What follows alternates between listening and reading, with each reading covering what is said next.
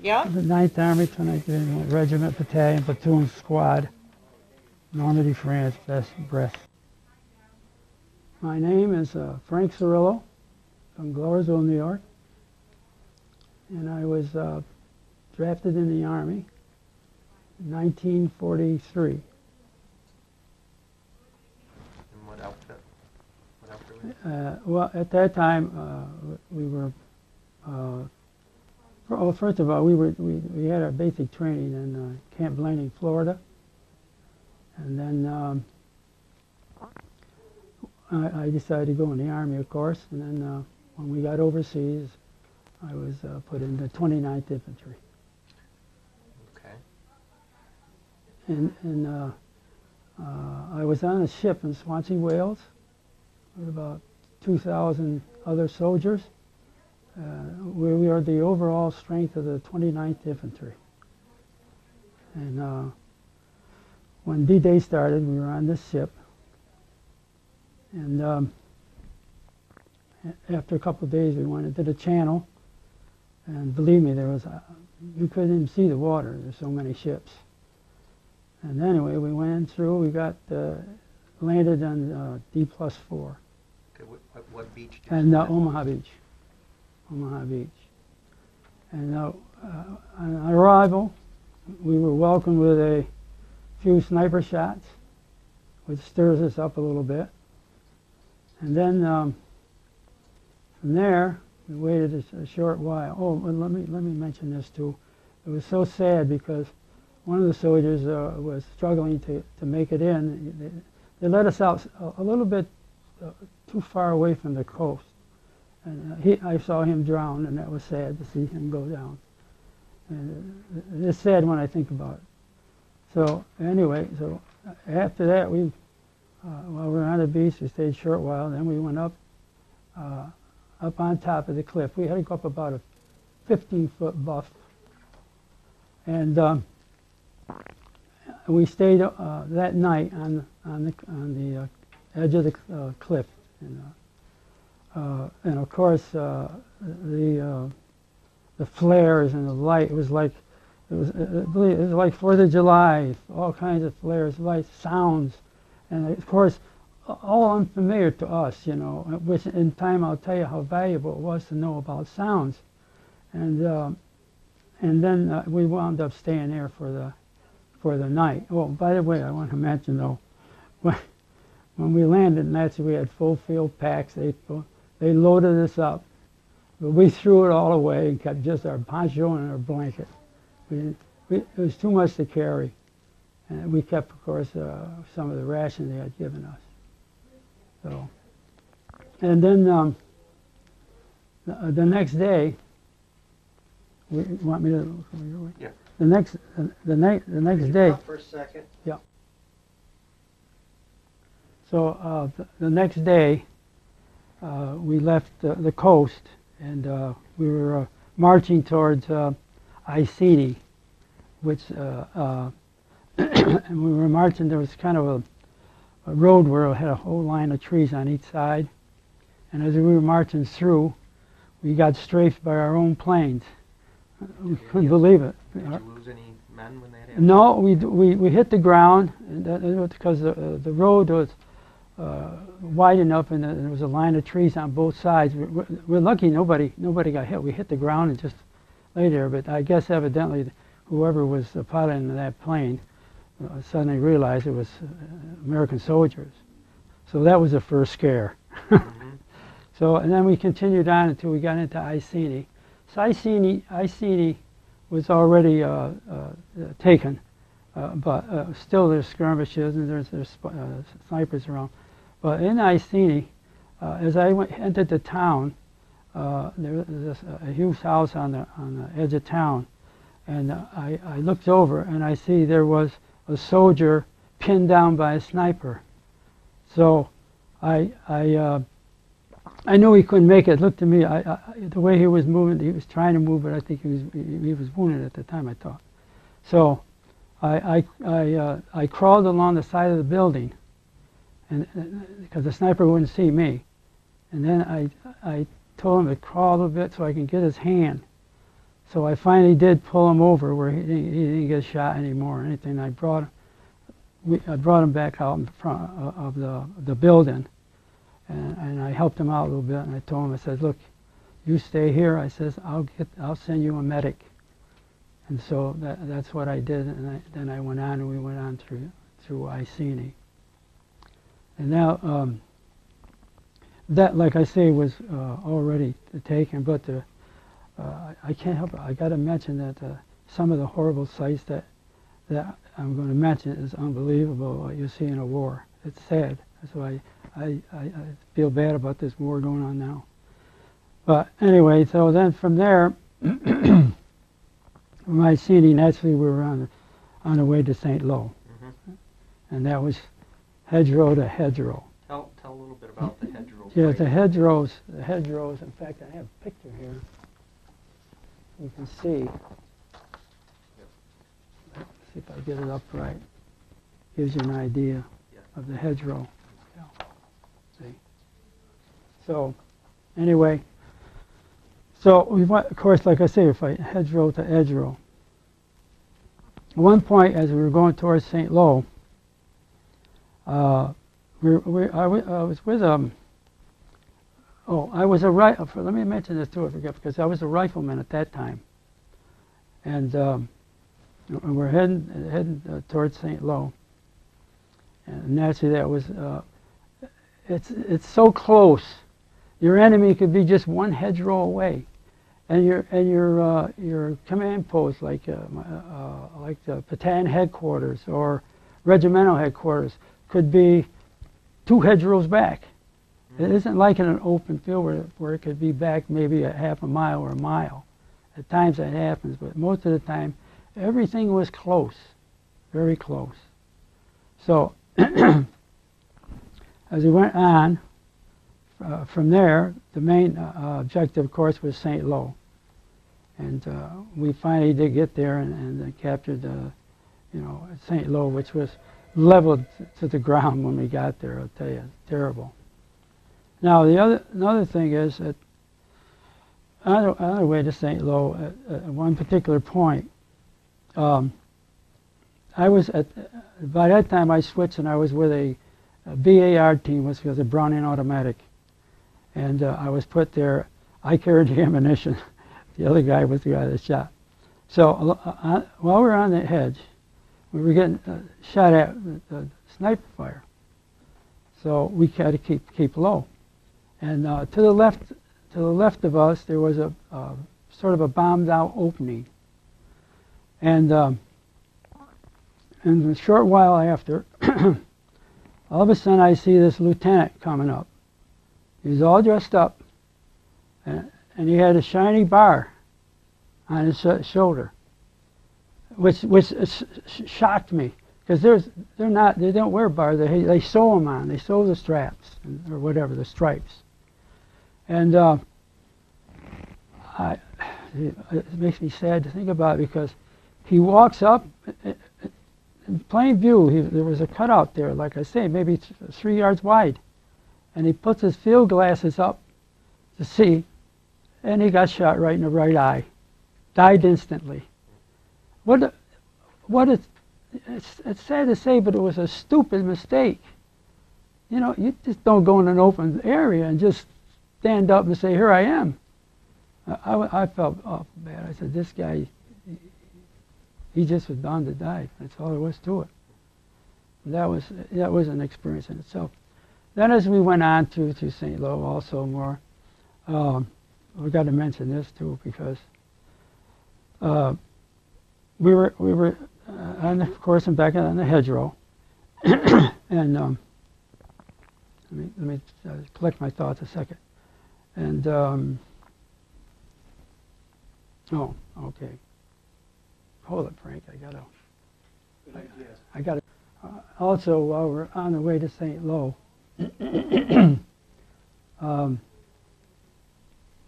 we were supposed to be crossing a road. We're on the hedge, and there's an opening there, and we're supposed to go across this road. Now, the first fellow that ran through, he came right back almost instantly, and he had his right hand shot off. So naturally, I told him, but not too far, just keep going straight back. And your medic, there's a medic there, don't worry about it. So now, the next person who was going through was an officer. But he refused to go. I waited, I was next. So I waited and I waited, and you know, it's demoralizing if one of your officers like that, lieutenant, refuses to. That's not good for an enlisted man, you know, a regular. And he refused, so they had to come and take him away. And there's more to that story later on. And they did take him away.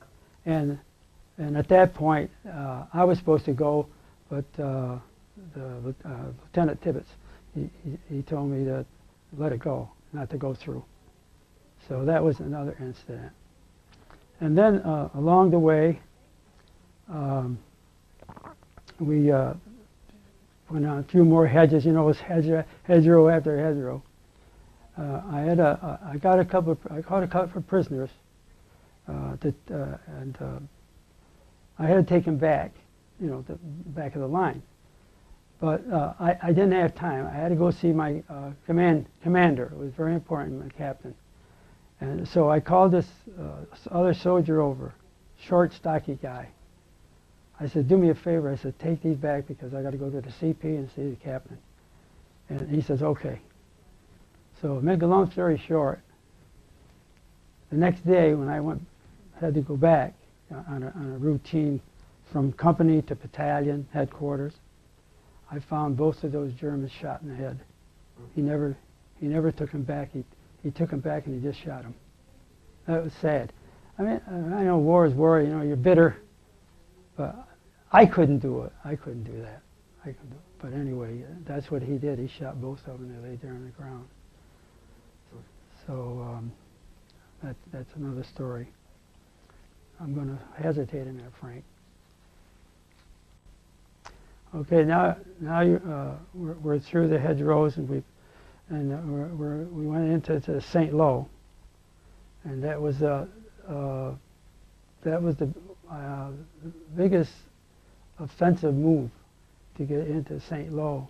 In fact, one lieutenant from another company, he promised his men he was going to lead them in, and he did lead them in, but they shot him right at the beginning of the St. Lo, which was a sad story. That's why I mentioned it, you know.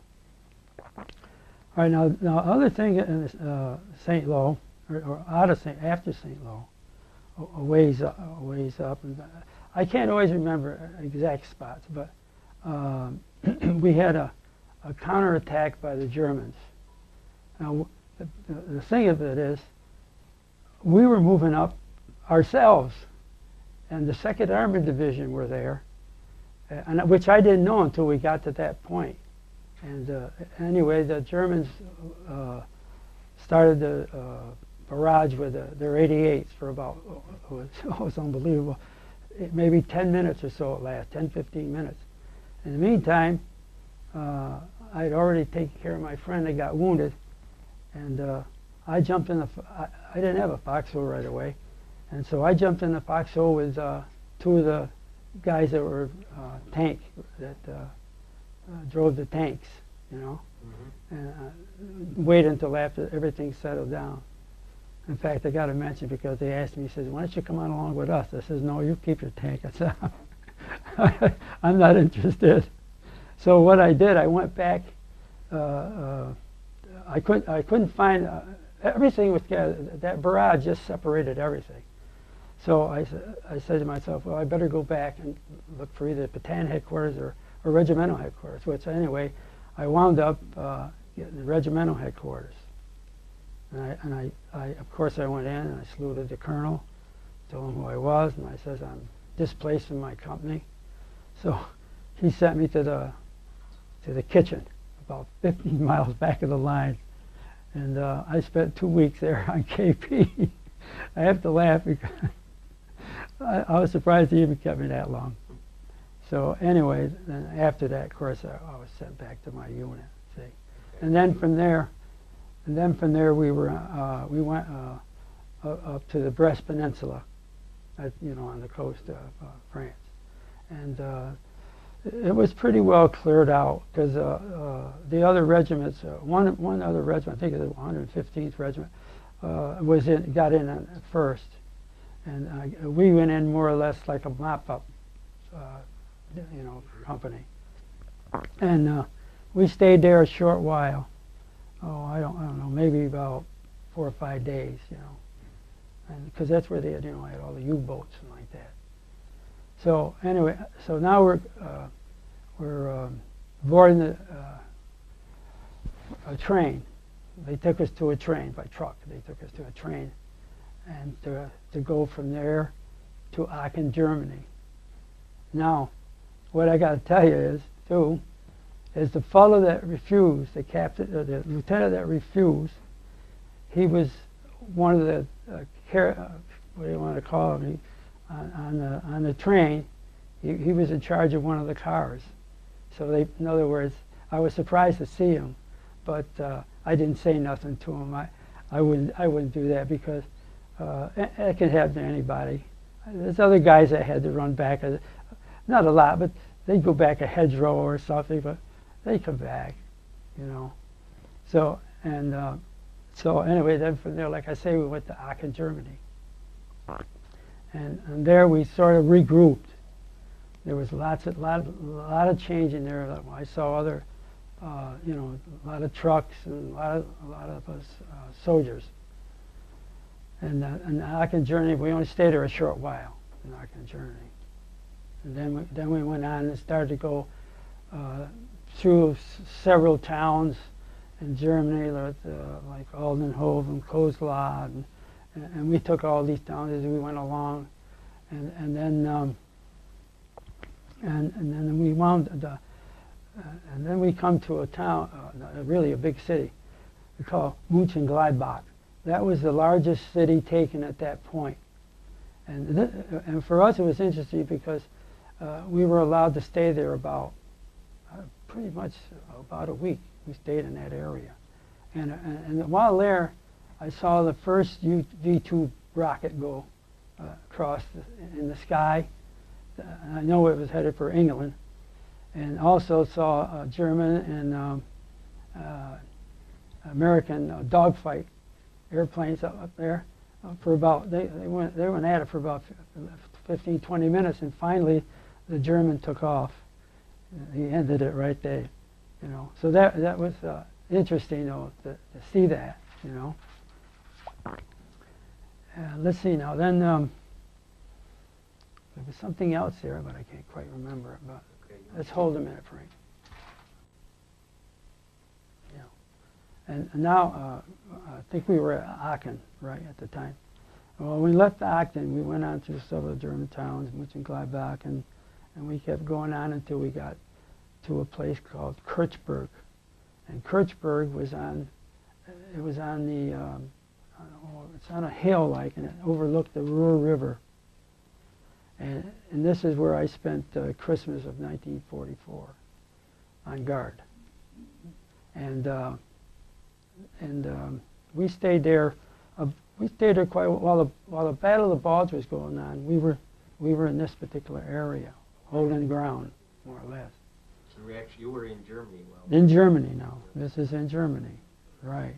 And like I say, we stayed there a few weeks, and then after that we regrouped and we went in another area, which was also on the banks of the Ruhr River, more where we can see this city of Jülich. And we trained there for 2 weeks. That's one thing you do all the time, when you don't get no rest, you train. So, and while there, the welcome wagon comes up, and that's where we met Diana Shore. And I went up to speak to her, and in the meantime, I went up to speak to her, and I said, "Gee, you got nice boots there." They're brand new, aren't they? He says, yeah. I said, take a look at mine, I said. I showed him my suit. I had holes. They were cut. And I was waiting 2 weeks to get a pair of shoes. I couldn't believe it. I mentioned to her, the next day I got the shoes. Can you believe it? That's the truth. But she was very nice. She was nice, very nice. Now while we're there on the banks of the Ruhr, we get General Eisenhower, General Omaha Beach. Okay, at the present time now we're on the Ruhr River, near the Ruhr River, let's put it that way. And while we were there, we were there at least 2 weeks. We were training to cross the Ruhr into Jülich. In between, of course, the welcome wagon come in where they give you coffee and donuts. And Diana Shore was one of the people there, and I thought that was neat, you know. So I went over to say hi to her, and she had brand new combat boots. And I said to her, I said, gee, I said, that's pretty nice. I said, take a look at mine. And mine was all cut up on the side. I needed new shoes. I've been waiting 2 weeks to get them. And finally, after talking to her a while, the next day, I should say, I got the new shoes. She must have, told them. Now, in the same place now, in the Ruhr, we got a visit from Eisenhower, Omaha Bradley, General Simpson of the Ninth Army, General Gerhardt, our division commander, and that was, and they came.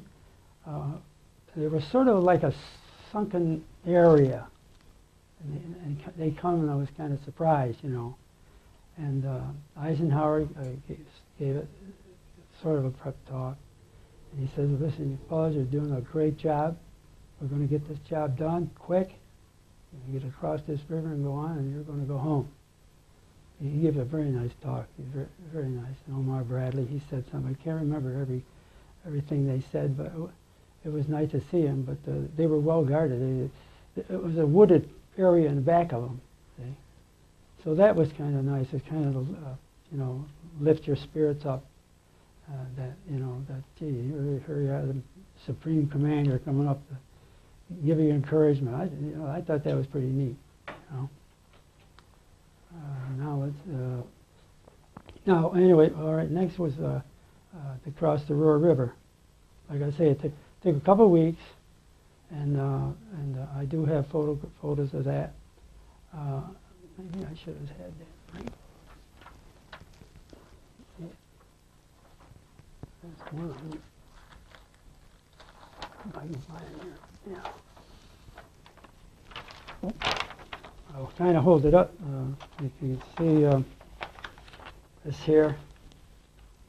That's me walking across the bridge, and the fellow in front of me, of course, he got shot.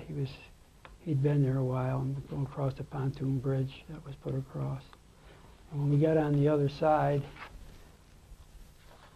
if I can find it, I should have had that out here. Hold up, Frank. Where did I put it?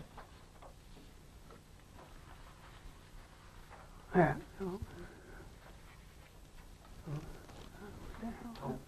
Why don't we? All right. There you go. Yeah. Okay. Anyway, when we got across the Ruhr River in Jülich, the first thing we had to do was hit the ground because we got sniper fire coming at us. So it kept us down for a while until just a short while, not too long in Jülich. So now, let's see. After Jülich, put a hole, Frank. After crossing the Ruhr River, we were pinned down for a little while there, and then finally the sniper, whoever it was, he took off by then, And hold, Frank. damn it. Yeah, we've been through that. We've been through area. that already? I mean, here, the part, Atrocities, though? no, we didn't do that. no. Okay, then, let's see.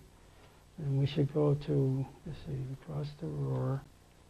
And of course, that was really seen before, but we can mention it now. Okay, Frank.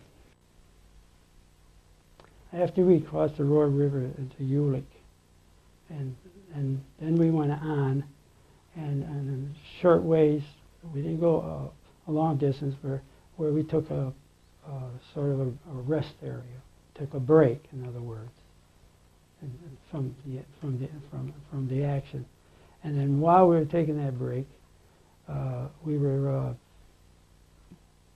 troops were put on 2-3 trucks, and they drove us to a short, not too far, a short ways, to see some of the atrocities that took place. Now, when we got there, there was this huge barn. It was just a farm area, this huge barn. And inside the barn, what they did, they put the civilians, the Germans put the civilians in the barn and saturated the front of it with hay and burned it. They burned them alive, I swear. And then outside, the whole length of that, I would say about 30 feet at least, they had a trench dug where they threw all these all-nude civilian bodies. If you saw this, make you sick. And they threw all those bodies in, and we didn't stay to see it, but then they covered them up. And this was German atrocities. It's just a very sad story.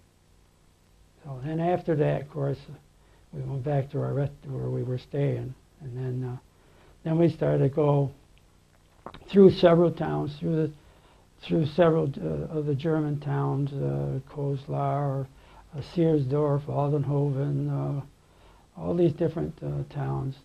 And it was easy picking. I mean, the Germans were running real fast by then. And then when we got to the end of that, we were up a distance from the Elbe River. Now, at the Elbe River, I was sent out to check. There was a sort of like a knoll, an incline like that. And my captain, of course, I'm taking orders, you know, you realize that. He told me to go up along and oversee, see what you can see. So I did. I crawled up along the hedge, quite a ways up, and I looked over, of course, where I see the Elbe River. And I see across the river thousands of people, thousands. I didn't know, couldn't make it out what it was yet. So then I went back to my company commander, and General Gerhardt was there. And my company commander said, take the general up and show him what you saw. So he did. I, of course, went first. We crawled along the hedge and got in the position where he could oversee the Elbe River and like that. And then after that, I went back. And then maybe, I think we all regrouped and like that. And then we started, all the troops started to move up, like you would in an offensive move. Because in the meantime, there was another action going in a wooded area. That's another story. But we went on through, right on through to the Elbe River. And when we got there, there was about hundreds of Germans that had surrendered. I mean, I'm talking about maybe 500-600 or more. They had surrendered, and they were all waiting there on the bank. And to the right of that, there was a Russian command post. But they were about maybe half a mile away. So now the next thing we had to do, General Gerhardt. So General Gerhardt and one officer myself and one other fella, we got in this a boat, and we rowed across. Wasn't even the motor. It wasn't that. I would say from here to the telephone company. It wasn't, you know, that wide. And we got over there, and the Germans had a tent where their commanders were, and so General Gerhardt went there, and they come out, and I hadn't moved to the left, and imagine the two of us there were on guard. We were on guard. It was, I got to say, it was scary. It was scary because you didn't know what could happen, you know. And anyway, they surrendered to General Gerhardt. Official surrender. And because those people were all V2 workers. That's what I understand, they were V2 workers. Then we come back after that. And then there was an incident I might mention. I told you about this other action that was going on the left flank. Well, anyway, there was a sergeant there. He got a Silver Star for bravery, in fact, in this particular action. And him and myself had to go. There was a, well, let me mention here, there was a sniper firing at us. So myself and this sergeant was selected to go and weed this guy out of that house. There was a house a certain distance away, which we did. We got around there, and we finally got him, and he gave up. But now the sergeant, he wanted to shoot him. You know, I mean, he was already captured. But I got to tell you the truth. I said, you can't do that. I said, the Geneva Convention said you don't shoot. He's captured, you don't shoot him. I had to talk him into it. I really did talk him into not to shoot the guy. So then of course we went back, and when we got back to where our troops were and all those prisoners were, the fellow that wanted to shoot him, he brought him back in there and he gave him one with the butt of his rifle, knocked him in the head. I said, he was going to get something out of it. But that's where the war ended, and amen is what I say when I got to that point. Any general thought about your experiences during the war? Any impression that overrides the others? Yes. I am so proud. I could cry, you know, you get sensitive. Of our officers, they were wonderful. These officers, they not only bravery, but taking control and running that company, you know, under all the conditions. And I had our lieutenant, Lieutenant Tibbetts. He was such a morale builder. The old saying is, you follow the leader. You've got good leaders, you're going to have good troops. And these officers, I'm telling you, they were all fantastic. I mean, and they were, you know, that gives you encouragement, you know, you keeps you going. But I mean, even our commanding officer, he was just a wonderful man. And General Gerhardt, General Cornell, there were several.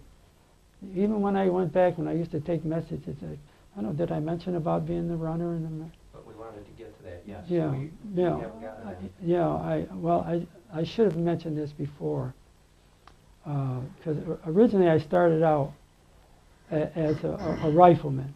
I was that way for about a month, and then one of the runners got killed. So I volunteered to take the job and to become a messenger and a runner, which I felt more comfortable with, because then I would be in contact with the captain, and the captain would send me to battalion or to regimental headquarters for messages or for material or for the wiremen. At that time, you needed wiremen and medics and like that. And that was my duty all the way through. I become a messenger in that respect.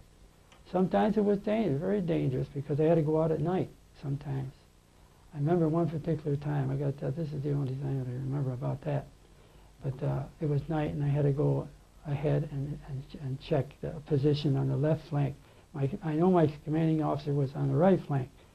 So I went down and there was sort of like a deep gully, and I went up and I was going to look over the top, and I was out of nowhere. I did not know where the heck I was, so I didn't dare go over the top of that knoll.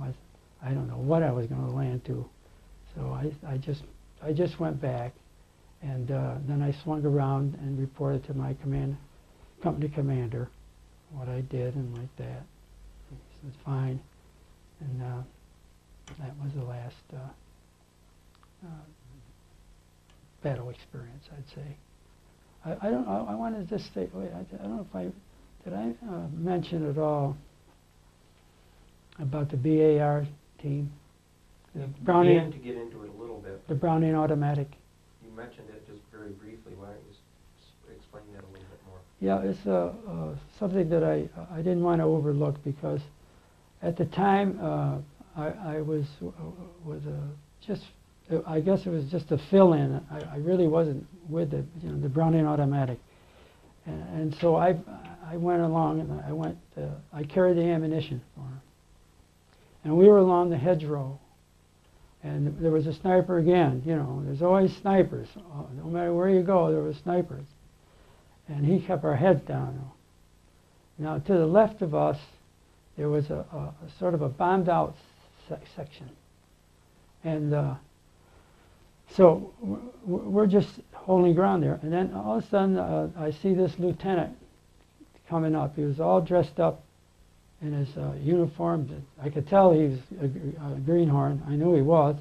And he had his captain's patch on him. Instead of having a sewn on, which he should have done, he had his regular patch. It shined like, it was crazy. So he come up with that shiny bar, and he got in the middle of that bombed out section, and it's sad. The guy shot him right in the right eye, and he just went down. That was it. He was done. What got me after is I couldn't yell. I only felt bad because it was so quick. I didn't even have a chance to say, lay low. I just didn't have a chance. He got his knee down there, and boom, he was shot, and he was gone.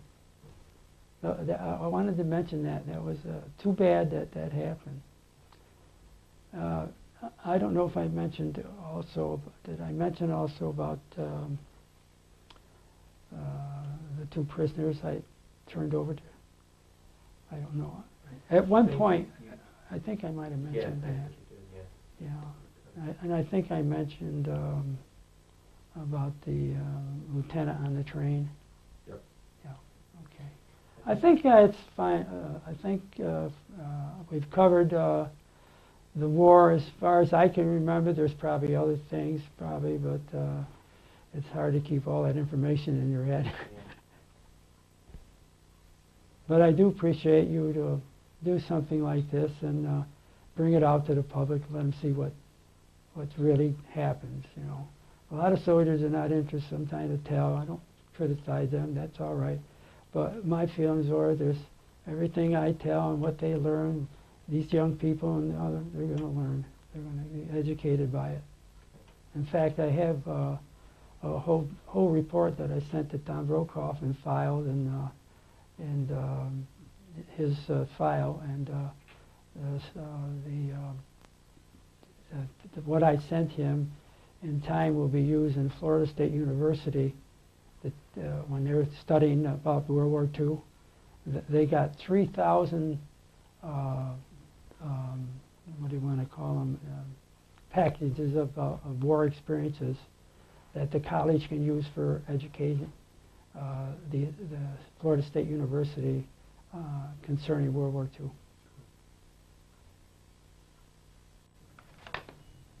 This is a map and picture of World War II from the 29th Division from beginning to end.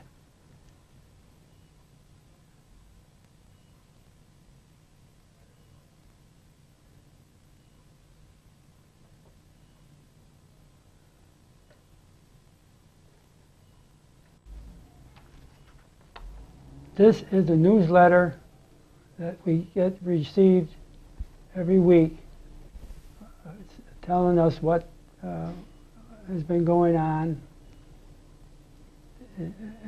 as our movement to when we were up front. This is a picture of the hedgerows that we used for protection while fighting the enemy. This is a picture of St. Lo. I'm moving in now, looking for any scattered snipers in the area of St. Lo.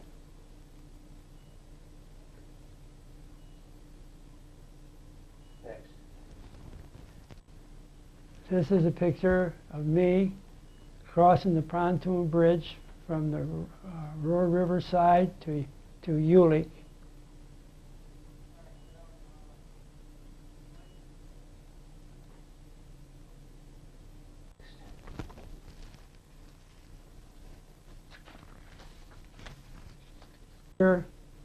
Of one of the towns in Germany called Bunty. They manufactured cigars here, and it was a very neat and clean city, and I guess that's why I collected this card. Of myself and a young boy that was my helper as we had a riding academy in Hagen, Germany. That's too small to show. Why don't you show the newspaper? Okay? Yeah, sure. All right, just a second now. Yeah. So, This is a newspaper, the Stars and Stripes, we get occasionally. It would give us the news from home and also whatever is happening in our country. Now this is the end. This is the sort of a history pamphlet. It gives us the Ulick and Roar River and the offensives and so on. Now this is a collection of money that I got in France, Germany, Belgium, Holland. Just that's it. These are German medals that I collected.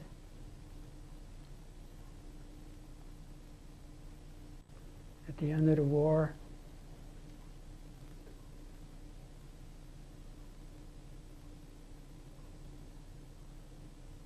Or just my name is Frank Cerillo from Gloversville, New York, and what I've shown here today about the history of World War II. Didn't do that right. My name is Frank Cerillo. I live in Gloversville, New York, and what I've shown here today is all about the history of what I've experienced in World War II.